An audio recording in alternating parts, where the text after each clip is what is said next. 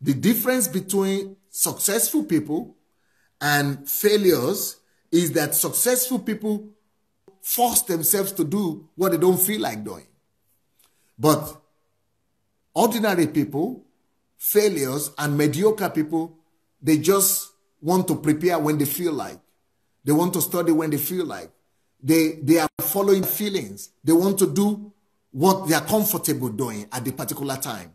But if you really want to become great, you must force yourself to be engaged in continuous education and continuous preparation. You know, force yourself to do what you don't like to do. Force yourself to do what you don't feel like doing. Force yourself to do what you are not convenient doing. Like, for example, I don't feel like waking up early in the morning to pray, and, you know, I like to lie down in bed.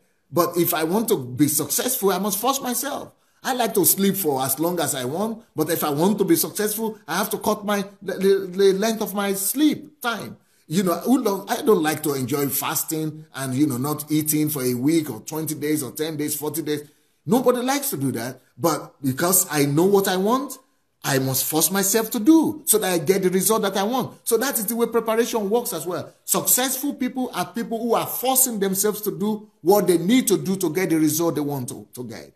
But unsuccessful people, you know, mediocres and failures, they are the ones who let themselves do what they feel like doing. They just follow their feelings and their mood and their, you know, they do what they feel like doing at a particular time.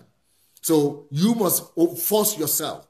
You know, don't think it will come naturally. To get yourself, you must push yourself all the time. And that is how we become successful.